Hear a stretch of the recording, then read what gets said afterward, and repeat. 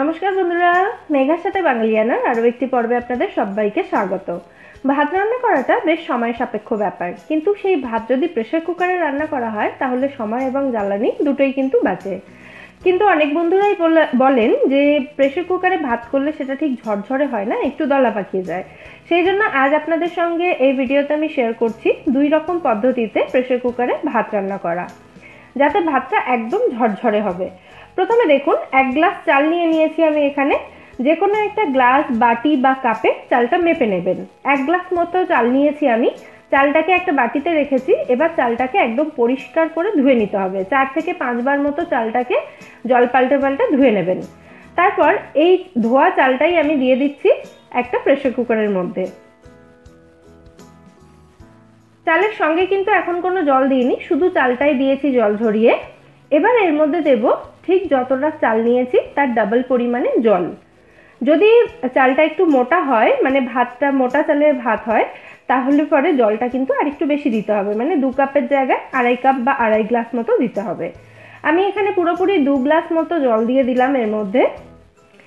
এবার এর মধ্যে দিয়ে দেব আমি কয়েক ফোঁটা পাতিলেবুর রস। এটা কিন্তু অপশনাল, নাও দিতে পারেন, তবে পাতিলেবুর রস দিলে ভাতটা একদম সাদা ধবধবে হয় এবং সঙ্গে ভাতটা একদম ঝরঝরেও হয়। ভালো করে মিশিয়ে দিয়েছি একটু নাড়িয়ে নিয়ে। তারপর আমি প্রেসার কুকারের ঢাকনাটা বন্ধ করে দিলাম। প্রেসার কুকারের ঢাকনা বন্ধ করার পর আমি এবার গ্যাসটাকে অন করে দিয়েছি। এবার একদম হাই ফ্লেমে রেখে 2টো হুইসেল আসা পর্যন্ত আমাদেরকে অপেক্ষা করতে হবে। একদম হাই ফ্লেমে 2টো হুইসেল আসতে হবে। প্রথম হুইসেল পড়ে গেছে, দেখতে পাচ্ছেন, আর এই দ্বিতীয় হুইসেলটাও পড়ে গেল। এবার আমি গ্যাসটাকে অফ করে দিচ্ছি। 2টো হুইসেল কিন্তু একদম হাই ফ্লেমে দিয়েছি, তারপর আমি গ্যাসটাকে অফ করে দিচ্ছি। এই সময় প্রেসার কুকারটাকে নিজে নিজে ঠান্ডা হতে দেবো, মানে ভেতরে যে প্রেসারটা রয়েছে প্রেসারটাকে নিজে নিজেই বেরিয়ে যেতে দেবো। মানে জোর করে প্রেসারটা বের করতে যাবেন না, তাহলে কিন্তু রান্না একটু বাকি থেকে যাবে। যখন দেখবেন একা একাই প্রেসারটা বেরিয়ে গেছে, তখন প্রেসার কুকারের ঢাকনাটা খুলতে হবে। দেখুন, আমি ঢাকনাটা খুলে নিয়েছি।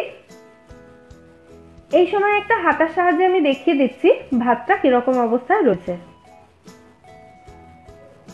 দেখুন, ভাতটা কিন্তু এখনো একটু জড়ানো মতন রয়েছে। এভাবেই প্রেসার কুকারের ঢাকনাটা খোলা অবস্থাতে এটাকে রেখে দিতে হবে মিনিট 10, মানে মিনিমাম 5 মিনিট মতো রাখলেও হবে, তবে 10 মিনিট রাখলে ভালো হয়। 10 মিনিট পর দেখুন, এটা যখন সার্ভ করা হচ্ছে তখন ভাতটা কিন্তু একদম সুন্দর ঝরঝরে হয়ে গেছে। তাহলে দেখলেন কত সহজে তৈরি হয়ে গেল প্রেসার কুকারে একদম ঝরঝরে ভাত। এরপর আমি আরও একটা পদ্ধতি আপনাদের সঙ্গে। সাধারণভাবে আমরা ভাত রান্না করার সময় যেরকম মাড় ঝরিয়ে রান্না করি, এই পদ্ধতিতে কিন্তু সেরকম মাড় ঝরিয়েই ভাতটা রান্না হবে। প্রেসার কুকারে আমি 5 গ্লাস মতো জল দিয়ে দিয়েছি। জলটা গরম হয়ে গেছে। এবার 1 গ্লাস মতো চাল খুব ভালো করে ধুয়ে এই গরম জলের মধ্যে দিয়ে দিয়েছি আমি। আগের বারে যে গ্লাসে নিয়েছিলাম সেই গ্লাসেরই 1 গ্লাস চাল এবং 5 গ্লাস জল দিয়েছি আমি এখানে। চালটাকে কিন্তু আবারও বলছি, খুব ভালো করে ধুয়ে নিতে হবে। তারপর প্রেসার কুকারের ঢাকনাটা আমি বন্ধ করে দিলাম। এবার এই অবস্থাতেই একদম হাই ফ্লেমে রেখে 2টো হুইসেল আসা পর্যন্ত আমাদের অপেক্ষা করতে হবে, একদম হাই ফ্লেমে রেখে। 2টো হুইসেল এসে গেছে। তারপর গ্যাসটাকে অফ করে প্রেসার কুকার থেকে প্রেসারটা আপনা আপনি বেরিয়ে যেতে দিতে হবে। যখন দেখবেন প্রেসারটা একদমই বেরিয়ে গেছে, তখন প্রেসার কুকারটা খুলতে হবে। এখন ভাতটা কি অবস্থায় রয়েছে আমি দেখিয়ে দিচ্ছি আপনাদেরকে। দেখুন, ভাতটা কিন্তু একদম 100% কুক হয়ে গেছে, আর এর মধ্যে বেশ অনেকটা পরিমাণে জল রয়েছে, সাইডে আপনারা দেখতেই পাচ্ছেন। এবার এই জলটাকে আমাদের ঝরিয়ে নিতে হবে। আমি জল ঝরানোর জন্য 2টো পদ্ধতি এখানে দেখিয়ে দিচ্ছি। প্রথমে একটা বড় পাত্রের ওপরে আমি একটা ছাঁকনি রেখেছি। সেই ছাঁকনির ওপরে ভাতটা এইভাবে দিয়ে দিচ্ছি। এতে কিন্তু খুব সহজেই ভাতের এক্সট্রা যে জলটা রয়েছে সেটা ঝরে যাবে। পার্সোনালি আমার কিন্তু খুব পছন্দের এই পদ্ধতিটা। ম্যাক্সিমাম জলটা দেখুন ঝরে গেছে সঙ্গে সঙ্গেই। এবার অন্য একটা বাটিতে আমি এই ছাঁকনিটা রেখে দিলাম। এভাবেই এটাকে কোনো রকম ঢাকা দেওয়ার দরকার নেই, এভাবেই রেখে দিতে হবে মিনিট 10।